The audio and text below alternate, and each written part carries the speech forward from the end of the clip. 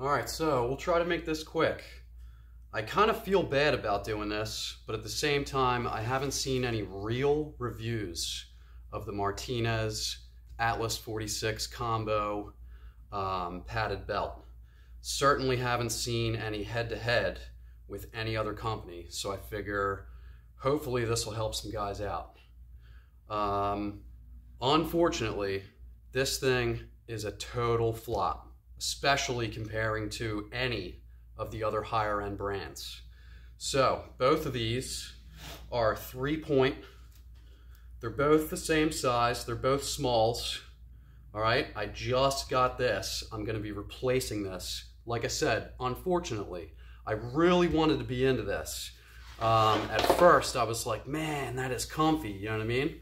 Kind of like the sleeves on like a really nice Carhartt jacket or something like that. When I was wearing a t-shirt, it was feeling good, you know what I mean? Especially at first. So, ran into a couple issues with this. I started going higher end because I kept getting pinch points on my hips, and literally like over the course of about 21 years of working, I have scars on my left side.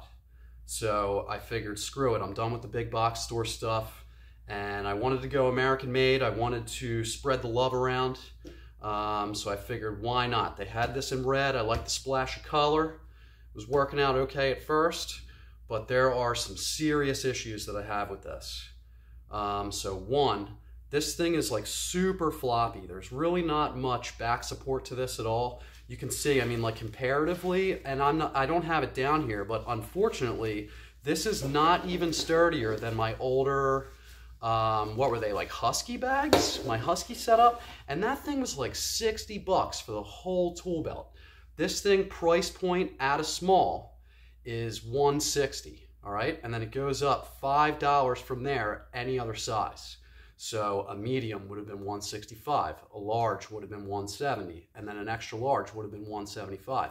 That right there, you guys should kind of be embarrassed in yourselves just in that, because give me one sec, because some of us actually buy this material. You know what I mean? So we're talking 20 bucks for 60 by 30 inches of 1/4 inch foam. All right, closed cell, no big deal, not expensive. $11, 1000D, you know what I mean? 1000D Cordura, $11 a yard. The fact that you guys are making people pay $5 extra every time they go up in size already should have been a marker for me to just skip past you guys altogether.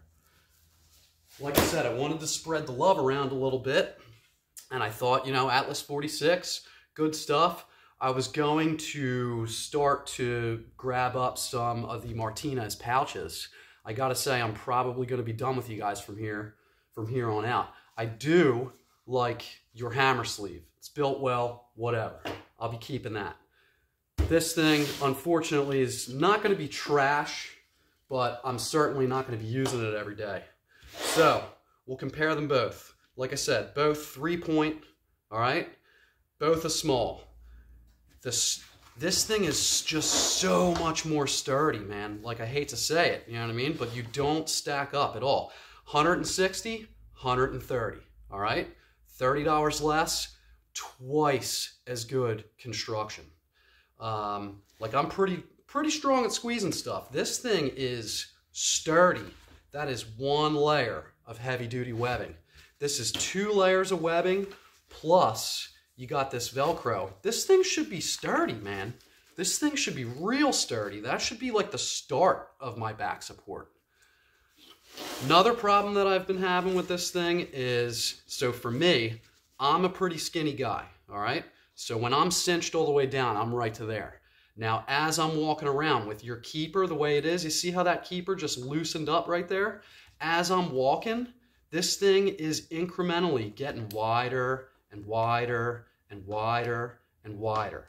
And like, no joke, 4 or 5 times a day I gotta pull on this thing. I really shouldn't have to do that. You guys should really try to figure something else out. Another thing with it is, without any adjustments, you can see this guy's pretty flat. You know, if I stretch that out, it's Velcroed in hard underneath here and here, all right? So without any adjustments, nice and flat, right? Which seems okay. But as soon as you start wrapping this around your body, this thing gets bunched up in places, and I'm not talking about just this layer. I'm talking about the whole belt.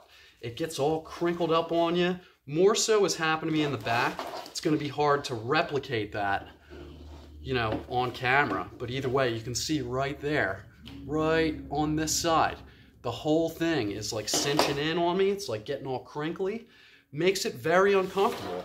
And then since it's doing that with your edging, it has a tendency to push in, fold over, creating a pinch point. I got a pinch point over here right on my hips. Like I said, I'm trying to avoid that. I'm trying to go high end to avoid this kind of stuff. And then when it's cinched together, when it's clicked together, you got this guy pretty much dead center, which another thing, the webbing here is actually wider than the buckle. So I'm like 90 days in on this thing. I'm already getting a lot of wear and tear. This is gonna start ripping on me. You know what I mean? And like, right on. I mean, I'm a carpenter. It's not like I'm gonna baby this thing. I shouldn't have to baby this thing. I spent $160 on this thing. So you got a pinch point here. Lot of wear and tear. 90 days in, lot of wear and tear. Way too much wear and tear. And then you got this guy really pinching on me. Really, you guys gotta figure something else out. You got to. Really wanted to be into this. Really did. And then let's go over to the Badger here.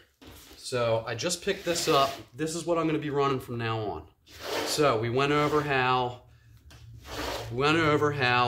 it's laying flat, seems good at first, you know what I mean? Stretch this thing out. You see how that came down a little bit? Like I said, I'm actually trying to stretch this thing out. Now, check out how this is going along on your body. That's getting nice and neat right there. You know what I mean? That thing's made to hug your body. Joel, guys over at Badger, if you see this, really happy with this. You guys deserve the good review. You guys don't get enough exposure on YouTube. There's a couple other companies that get way more exposure than you guys, and you guys have a great product here. Nice and hard. This is going to be good back support. Like I said, they're both basically the same size, 5.5, 5.5, which is another thing too. You guys sewed this in on an angle. It's like I spent money for you guys to really hone in and figure this stuff out for me. You know what I mean? Another thing, you see the cross stitching here, shows up really good on camera here with the yellow side. Cross stitching, that's sewn all the way through. So this thing's moving as like one unit. This stuff right here, you have like the Atlas 46 webbing. It's only sewn into this layer. And then the cross stitching here is only sewn in through this layer and into the pad itself, like into the foam. Possibly going to be kind of hard to do on camera, but this thing gets real floppy wearing it each day. You can see like they're not even necessarily one piece except for up here. So it like shifts on me when I'm wearing it. I tried my best. Give me one more sec. I tried my best to do a workaround. I mean, I mess around with Kydex, so I put my own little Kydex keepers in here, and it's like the same size as the webbing. So it really like cinched these together, and it helped a little bit, but still, it's still like folds over, really floppy construction. Super not happy with this. That's gonna be pretty much it. I mean, we'll let the viewer, you know, decide for themselves what they see. But in my opinion, you guys need to figure something out with this. You guys really need to run this one back and try to get us something a little better. There hasn't been, like I said, there hasn't been a review of this that I've been able to see, except for somebody just kind of doing a twirl on YouTube. So I wanted to just give this thing, unfortunately, the review that it deserves. I'm sure you guys have good products as far as your pouches, but this belt, no offense, this belt sucks. Really happy with you guys over at Badger. Anybody that subscribes to this channel, anybody that watches my videos from here on out, this is what you're going to see. Wish this one worked out, but we'll chalk it up as a learning process. And I'll throw you one out here too. if somebody wants this, because I'm not keeping this, get at me in the comments. If you're in the continental US and you want to try this thing out and you're willing to pay for shipping and send me the shipping label, I'll print it out, throw it on a box, and I'll send this to you, because this thing's basically going to be trash as far as I'm concerned. I would suggest you get some suspenders, because this thing is not going to stay tight on you. As you're walking around, you are not going to be happy with it. And then if anybody wants it, what I did when I was wearing it is I undid some of the Velcro and I moved this in so that it would be a bit more like an actual high-end tool belt and hug my body a little better. So you'll be able to maybe like avoid the like crinkle cut crap that's going on with this thing. A lot of pinch points with it. If somebody wants it, like I said, get at me. That's going to be it. Thanks a lot.